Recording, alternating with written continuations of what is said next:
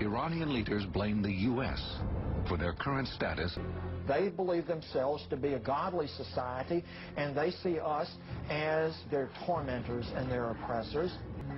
It's part of their reason for being. They believe Iran to be one of the great countries of the world. They see its current status as one of the world's weaker powers as being a temporary aberration.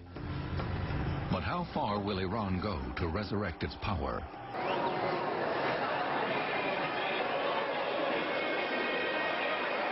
To many Westerners, Iran presents a frightening prospect.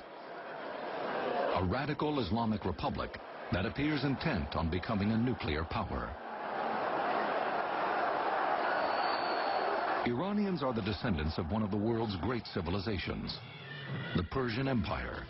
For over 2,000 years, since the time of Cyrus the Great, the Persians were a proud and powerful people.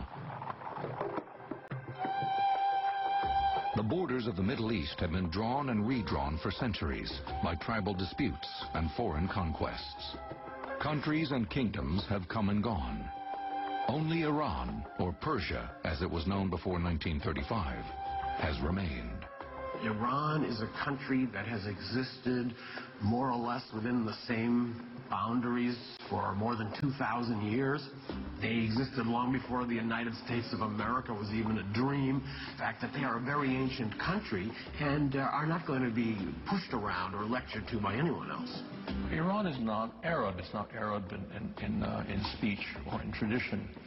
It, in fact, is Iranian or Persian. That's a totally different language, and Iranians often get very upset if they're confused for Arabs.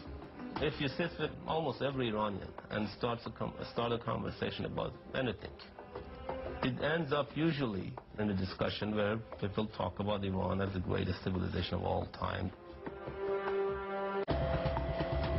Unlike U.S. forces, Iranian troops readily engage in unconventional warfare.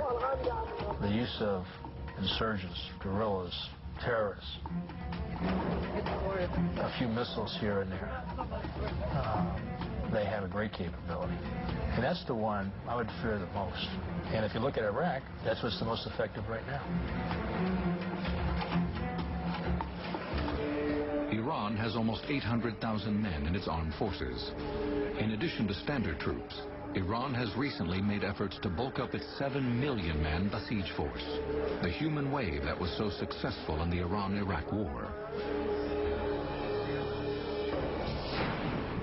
Experts say that a ground invasion of Iran could require almost 300,000 troops. Even if we wanted to do it, we don't have anything like the forces for it. Our forces are already greatly overcommitted around the world given their size. Iran has 3 times the population, 4 times the land area of Iraq. There are very few people in Washington who are seriously contemplating an invasion. There is another concern.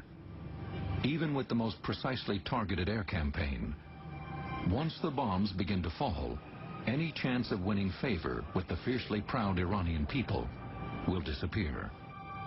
We have to recognize that airstrikes against Iran would mean going to war with the Iranians. And what we've seen from the Iranians is they don't take these sort of things lying down. Iran could unleash the terrorist network Hezbollah on U.S. interests in the Persian Gulf and the U.S. itself.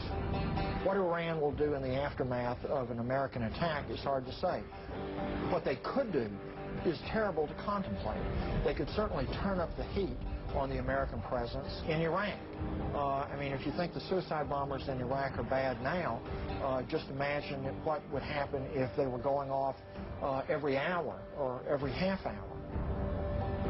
I would speculate that many U.S. forces, the bases in Kuwait, in Iraq, and other locations in the region are targeted by the Iranian Military Missile Command, as well as targeted by terrorist organizations to strike.